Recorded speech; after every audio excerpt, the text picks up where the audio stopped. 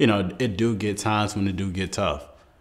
Even just going through school and whatnot. But, you know, sometimes if I need to cry, like I do cry. Like that's one thing that, you know, I'm big about. I know growing up and like my teenage years, I always did want to cry. And I was like, oh, real man doesn't cry. But it wasn't until I honestly told myself, you know, having that mindset's not healthy, it's toxic, if anything. And being able to just know like that's a part of who I am.